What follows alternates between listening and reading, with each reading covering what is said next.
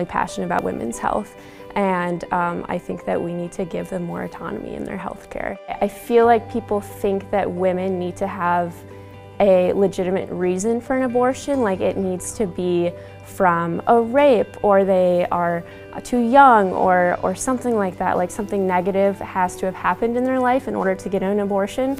And I don't think that women should have to explain why they need an abortion, but that just, if they want one, then they can get one.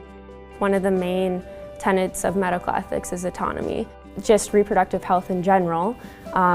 If we don't allow women to have abortions, that's violating their autonomy. So that's one of the portions of ethics that it violates. I don't think we should have our own agenda of what they should be doing, but rather just what's in their best interest. So I think that's like where it really aligns with my ethics. You really want to act in the patient's best interest, whatever that may be.